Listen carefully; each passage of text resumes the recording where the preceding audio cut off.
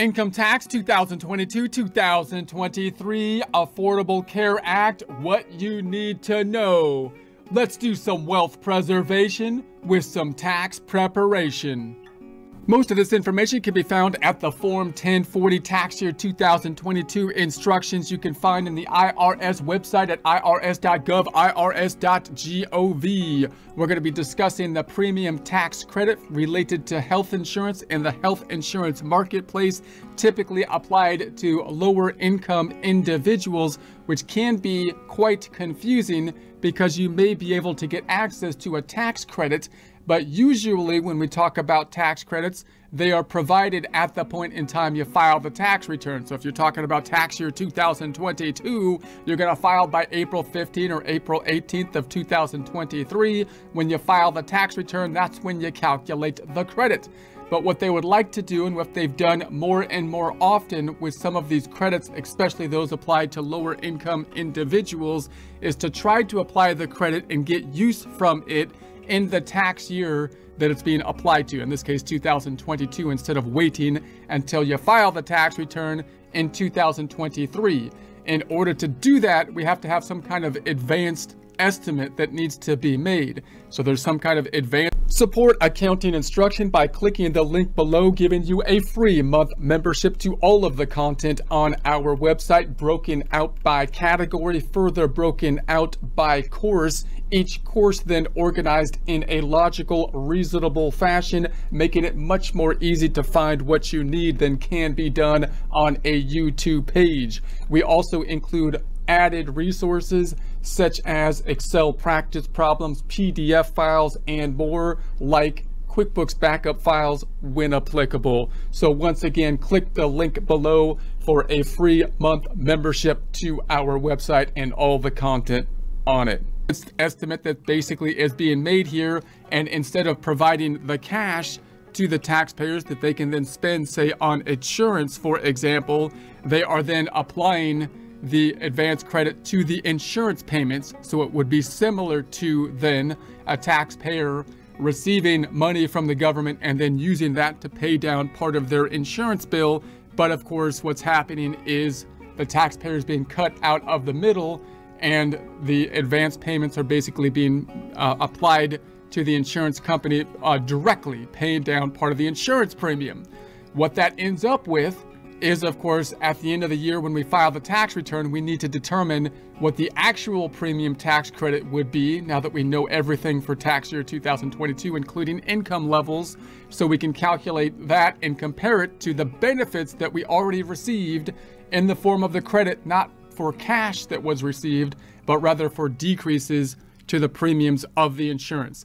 It's kind of similar. People are getting more and more used to this because they've tried this advanced payment system with the stimulus payments, where we basically had an advanced payment, and if there was anything wrong with it, we had to then calculate the credit, the recovery rebate credit, and the stimulus payment. So we've gotten a little bit more used to this concept over the years, although this one's probably the most complex iteration of this kind of advanced payment system that we're looking at.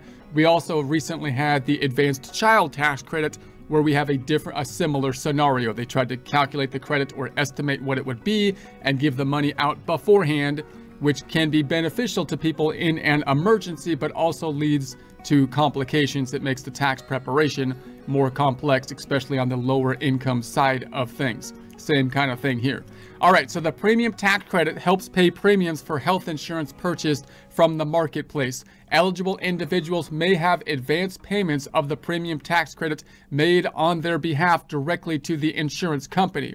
So depending on how your insurance is structured, if you're in the insurance marketplace, what they would do then is they would basically say, try to estimate in essence what your income's going to be, estimate what the actual tax credit would be, the premium tax credit, and then try to lower the amount that you're going to pay for the insurance based on the advanced payment of the credit.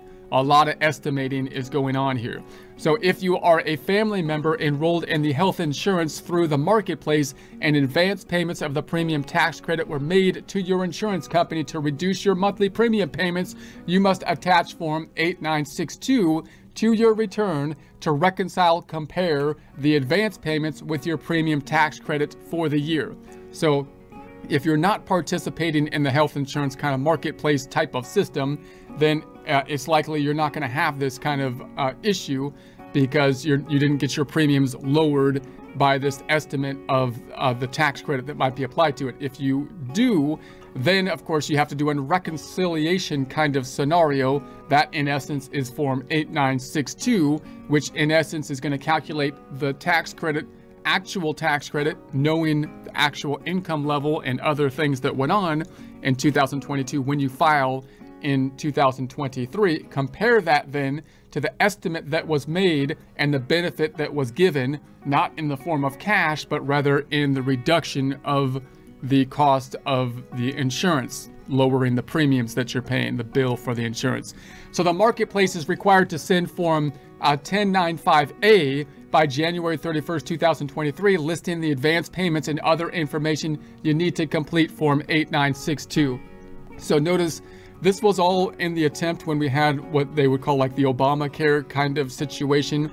And at that point in time, you could see them kind of trying to go towards what they might call like a single payer type of system. And there were a couple, there's pros and cons when you think about that from like a political perspective. But the idea of insurance is there's like a free rider problem with the insurance, meaning that if you pay for insurance, then you're actually insuring sometimes people that are not paying for insurance, because if people are not paying for insurance, they're still going to get some minimal amount of coverage, because we don't want people to be sick and not be able to get care even if they don't have insurance and they went to the emergency room or something like that, right? So when they tried to kind of make a one-payer system, what they would basically try to do is force everybody to be covered by insurance, right? If they could, and that would be similar to what they do in states for like car insurance. If they force the people to have car insurance, then you lose the free, you're lowering the amount of free rider problems where someone's driving around in a car, they don't care if the car gets totaled or something like that, and they don't have any insurance. Therefore, they can't cover the damages on other people's cars. The difference being, of course, that you can kind of volunteer to drive. When you say that everybody has to buy insurance, then that's kind of a more blanket kind of thing. So, the question was, can you do that? Can you really like force everybody to purchase insurance, and can you force them to purchase what kind of insurance? And that's what kind of led to the tax code to try to be used to kind of verify that people have insurance, and if you don't have insurance, then they penalize you or tax you. Now, some of that got kind of taken, the teeth were taken out of it a bit when they said, by saying that you couldn't tax in the way that they wanted to tax. So some states still require like mandated insurance, but on the federal side, they've kind of removed part of that, but you still have this remainder, which is this health insurance marketplace and the tax credit, which is an attempt to make the insurance more affordable. And so this 1095A then is going to be the documentation. When you see that documentation, you're going to say, okay, this is an indication possibly that this person is participating in the marketplace, which means that they might have gotten a reduction in the premiums that they were paying. And therefore, I might have to do this kind of a complicated calculation on the tax return, at least for low-income tax returns, to do this comparison to calculate the credit versus the lowering on the premiums to determine if they have any added credit that would still be applied at this point in time, or if they overtook the credit at this point in time, in which case they have to pay it back possibly. So 2, complete Form 8962 to claim the credit and to reconcile your advance credit payments. And then 3, include Form 8962 with your Form 1040, Form 1040 SR, Form 1040 NR. Don't include Form 1095A. So that's going to be kind of like similar to like a 1099 or a W-2 type of documentation, which is the documentation that you need in order to fill out this kind of required piece of the tax return if you're participating in the marketplace. And again, if you're in certain states, you might have some different kind of requirements in terms of verifying that you had health insurance and whatnot. But usually the 1095A is kind of the most scary one from a tax preparer perspective, because then you're probably having to deal with this advance payment kind of situation. Health coverage reporting. If you or someone in your family was an employee in 2022, the employer may be required to send you Form 1095-C.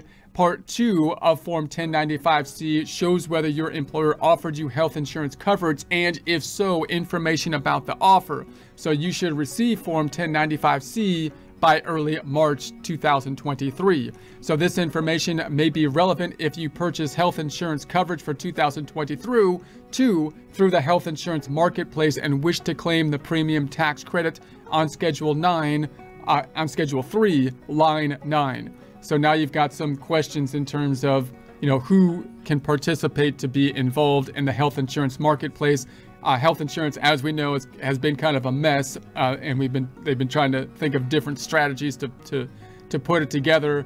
And obviously the strategies have been going in opposite directions oftentimes. One strategy being they're trying to centralize everyone to have a single payer system, which could lower the free rider kind of problems and that kind of stuff. But the argument against that is that it's likely that if it's going to be run from the top down, and we'll lose innovation. We'll lose our ability to advance in the medical field and be more efficient. We're losing market forces. In other words, the other argument is to try to decentralize and have more choice and more options. And the argument there is that you would have more competition and whatnot, which would drive more quality outcome.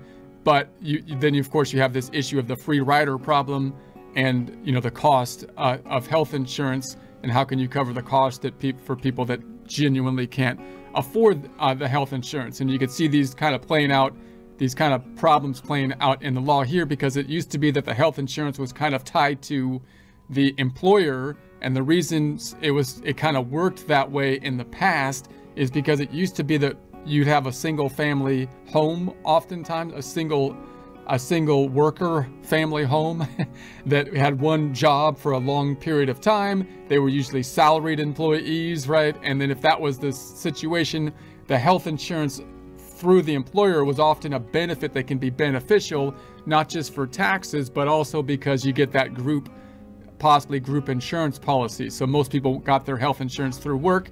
That has been changing over time because people no longer spend their whole life at one job. Oftentimes they often have multiple jobs. That's just kind of normal now.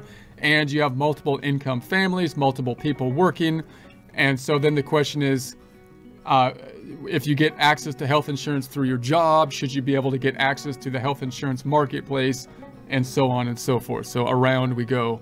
So however, you don't need to wait to receive this form to file your return. You may rely on other information received from your employer. So usually if you're not participating in the marketplace, it's a pretty straightforward, more of a straightforward type of situation. On the state side, you might have to confirm that you had health insurance, but you're not doing that comparative thing because you didn't get a credit, an advanced credit that you need to kind of tie out to.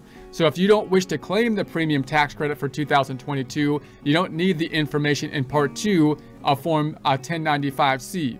So in other words, usually the premium tax credit is for lower income individuals that are going through the marketplace oftentimes to get that advanced payment, that is the advanced portion of the credit, which is usually indicated by the Form 1095-A. So a 1095-C, if you don't have a premium tax credit, might be used just to indicate that you had health insurance through the years, which again, on the federal level, they were trying to force everybody to prove that and penalize people or tax people, whatever you want to call it, if you don't have health insurance, to try to force people to buy health insurance to remove the free rider effect, to try to get everyone on a single payer system. I think that basically got kind of derailed, that ability for them to force to penalize people. But on the state side, you still possibly could have a situation where you have to basically prove that you have health insurance for the year, but that's a pretty easy thing to click off and say, yeah, I had health insurance for the year, as opposed to I'm trying to figure out what the advanced premium tax credit would be. So for more information on who is eligible for the premium tax credit, see the instructions for Form 8962.